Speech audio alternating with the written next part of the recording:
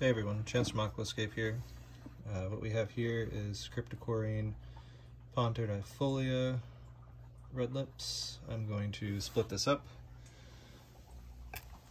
One plant will be going on a very long journey somewhere. The other will be going in here, and then I'll be leaving one in here too. So let me go ahead and set this up.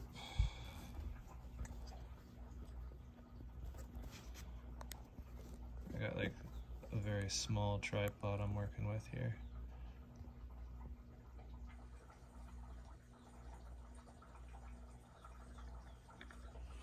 Alright, that'll work. So, this is a very cool crypt.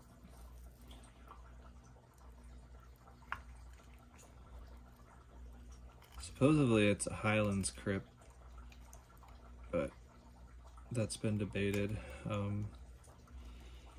by a few people, so I'm going to omit a lot of facts that I assume I know about this plant because a lot of things are up in the air right now with it.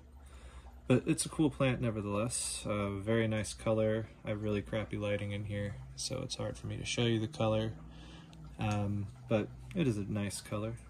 Submerged, it does keep a nice color too if you blast it with light. Immersed, it can get an even more beautiful color than this if you hit it even harder with light. This was just growing under some simple LED grow lights, cheapo Amazon special ones, but you can get some good old Hortilux or whatever and blast them and they'll get like the coolest color red you've ever seen. I think I have a picture of one that I grew like that somewhere. But anyway, we're going to separate these off, and as you can see, they grow off of, it's called a stolon, but grows, basically it's the single root-like structure, rhizome-like structure even, that grows underground. It's subterraneous. If it were above ground, it would be called a rhizome. And the crypts grow up off of it, basically. As that grows horizontal in the dirt, the crypts will grow up off of it. And it sends, you can see it's starting to send another little runner that way. And this looks like it's going to be one too. So yeah, that's how it propagates. It also will flower, and if pollinated, it'll create seed pods, and the seeds will disperse when the seed pods fall on the ground, and it'll grow clusters like that. So to separate them, basically, you want to use a razor blade to be precise, or you can use a pair of snips. I don't have any of that by me right now. I've pulled a lot of these apart before, so I just gently tug and pull. So there's one, and then this little one here is going to be a little tricky. So I kind of, for the smaller ones, when I'm using my hands and not a blade or a scissor, I will just kind of push the plant down and see where its own little individual roots are.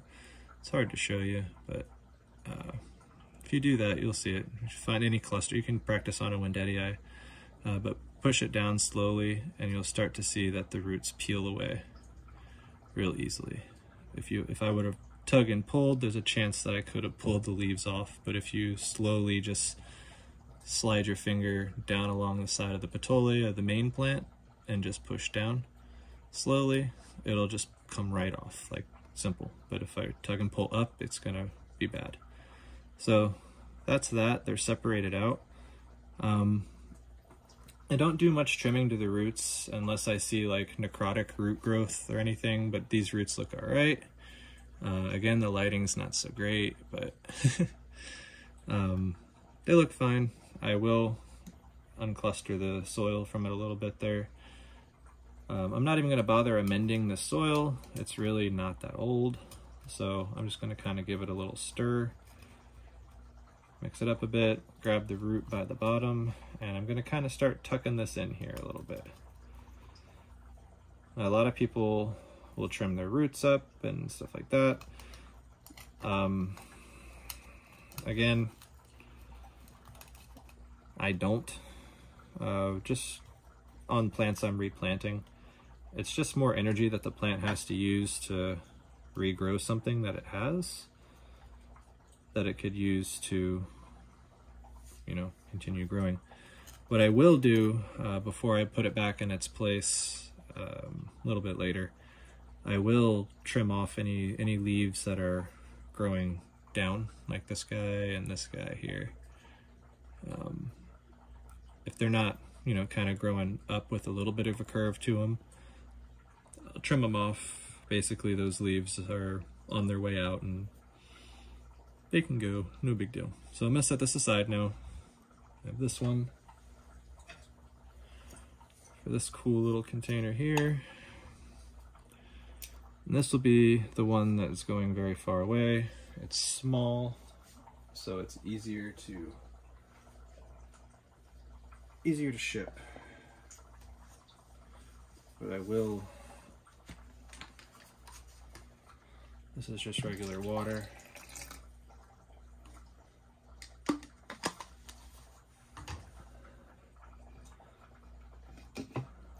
I usually let plants that are going on long journeys hydrate for a while before I ship them, as I ship them dry and no bag, in no paper towel or anything. And they can last up to, I've had some stuff go up to 2 weeks before it's been properly received.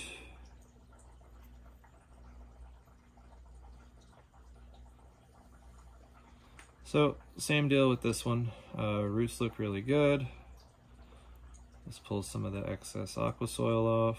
And that is all the substrate is that I'm using right here, is just aqua soil, just to be clear. And I'll just start tucking it down in there. I'll give it a few pats there. And I'll come back and top this other one off here with some more aqua soil, and then both will get a healthy, you know, like probably 10 balls of Osmocote added to them as well.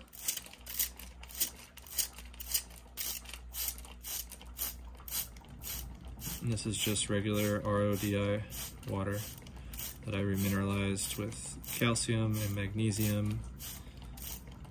Standard, I do a 2-to-1 ratio, but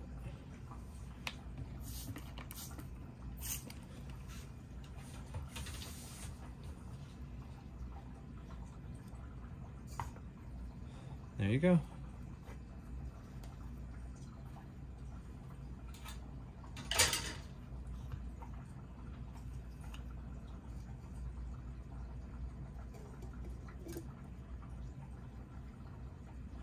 Like I said, need to trim those leaves.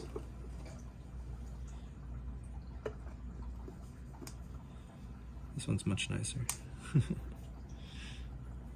There. And I'll let them grow again for, I don't know, another 2 months, month, and then split them out again and again and again and again. And I have a whole tray of these just to show you guys what they look like when they're in farm mode. That's the same exact crib. All of those, you can see the leaves coming in a different color. Actually really pretty over there. Let's see if I can get that.